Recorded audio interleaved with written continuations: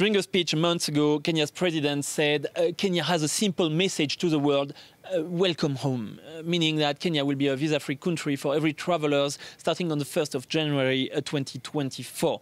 It was not a big surprise because Kenya's president had been advocating for a visa-free Africa, at least for Africans, for a long time now. So Kenya is now officially visa-free, but it does not mean that every travelers can just board a plane and travel to Kenya without any documents. They still have to apply for an ETA, an electronic travel authorization, at least 72 hours prior to departure.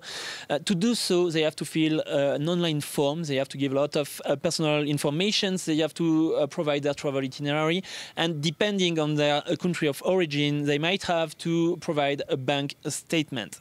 Before the 1st of January, many travelers from African countries could travel to Kenya without a visa. They now have to apply for an ETA, which is costly. Officially, it's $30, but you have to pay for processing fees and bank fees in addition. So in total, it's around $35.